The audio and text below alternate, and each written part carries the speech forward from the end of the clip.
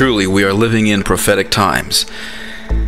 Friend, this is Damian Jordan for The Wise Shall Understand, and what I'm going to share with you in just a moment here is on Israel National News. Let me go ahead and transition over to it in just a few moments. What I want to do is let you know that this really is of major significance. Let's tap over and take a look at, first of all, a little disclaimer here, fair use. This is basically for educational purposes and with respect to trademarks, a little trademark disclaimer. But now let's go ahead and dive right into this article on Israel National News. What we see right here is the headline: Arabs to hold general rehearsal for Nakba Day.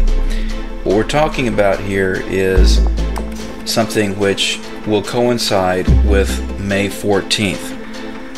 The significance of May 14th obviously is that that is the day 70 years ago on the Western calendar that Israel declared its statehood as a reborn nation, as a reborn state.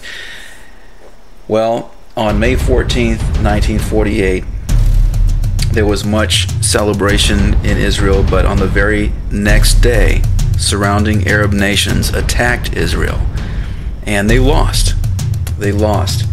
And what happened was, against all odds, Israel survived.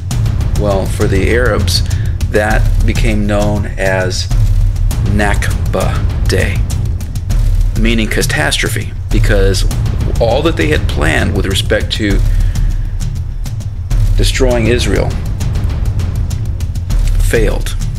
And there have been a number of wars in which Israel survived against all odds. Well, this March of Return, as they've been calling it, has been going on for a number of weeks with these different riots on Israel's borders. But this article, to which I'm referring you right now, is available once again on Israel National News. I'm going to provide the link in the description of this video so you can click right over to it for archive purposes. But this is fast approaching.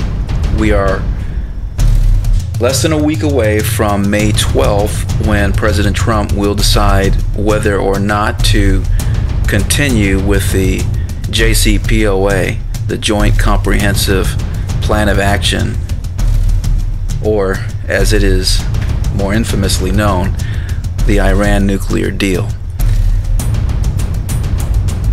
In the meantime, John Kerry has been making the headlines today because, as it turns out, he was going behind President Trump's back to salvage the Iran nuclear deal. So there is much at stake. And as we approach May 14th of this year, we are approaching the 70th year anniversary of Israel's rebirth as a nation on the Western calendar. With that being said, thank you for watching. This is Damian Jordan for The Wise Shall Understand. Look for the direct link in the description of this video. Go ahead and click over and check out this article for yourself.